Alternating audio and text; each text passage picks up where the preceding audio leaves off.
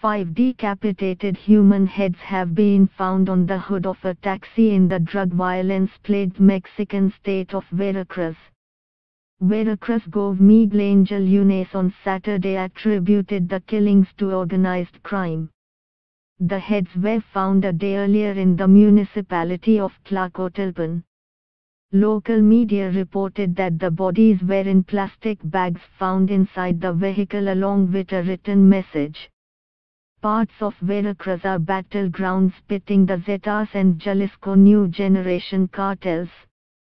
In Mexico City, major newspaper El Universal said one of its editors was killed during a robbery.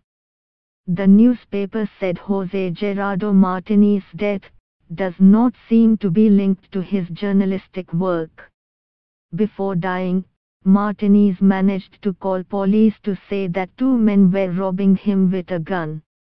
For all the latest world news, download Indian Express app.